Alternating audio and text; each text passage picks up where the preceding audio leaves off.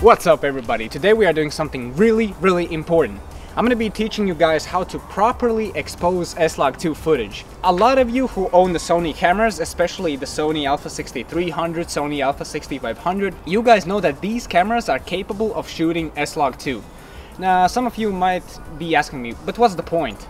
There's no contrast, there's no saturation, no sharpness, why should I be shooting SLOG2? Well, the main reason is because SLOG2 has a higher dynamic range. And what is dynamic range? Well, simply put, it's the information between the shadows and the highlights.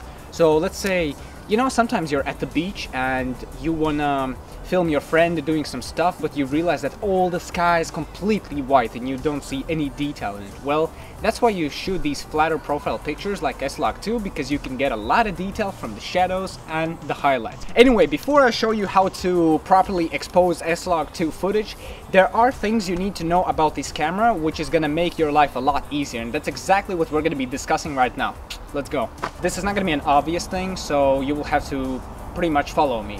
You have to change your metering mode from multi to center. Now, when you originally unbox the camera, the metering mode will be set to multi, and the reason why you should put it to center is because all the information about exposure will be in the center of the frame. So that means you can point it at the ground. Let's say there's like a vase or something on the ground, or a ball, and you want to expose for the ball. Just center that ball and you will be able to get the correct exposure. If you want to expose for the skies, just point the camera up and expose for the skies. It's as simple as that. Just put everything at the center and you will be able to read the exposure perfectly.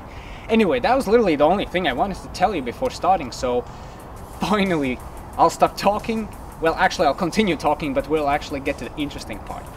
Okay, so the weird thing about SLOG2 is that if you want to get the correct exposure, you actually have to overexpose by 2 stops. I know, that sounds weird, but if you don't do that, the clip is going to be very noisy. Here's an example. It's kind of simple to understand, just overexpose it by 2 stops, but where can you actually see that you have overexposed it by 2 stops? Well, on the Sony screen, there's a thing called EV meter, which is on the bottom right.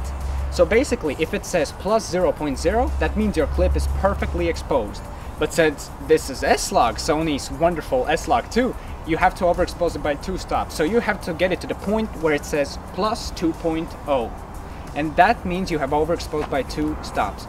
But there is a problem which I personally hate in Sony's. Basically, it doesn't show if you are overexposed more than 2 stops. That is very unfortunate, because sometimes when you pull in at the skies, it will already say plus 2.0 and you're like, sweet, I'm perfectly exposed. No, in that case I would recommend you to crank up that shutter speed or aperture to actually see that it's getting below plus 2.0, then just crank it back up so you see that it's perfectly on plus 2.0. So yeah guys, that's basically it. It's actually not that hard to get used to it. It's just the very first steps, the very first minutes of using it, it's kind of difficult, but once you get used to it, it's going to be pretty easy. Hopefully you really enjoyed this video and I tried to be as detailed as possible. Hoping to see some great clips coming from you guys. If you want to just show your latest edit, either put it in the comments section or just send me privately on Facebook. Anyway, you guys know I love cooking up dope edits for you, so this time he's going to be doing a thing called cardistry. I consider it magic, same thing really. Let's go!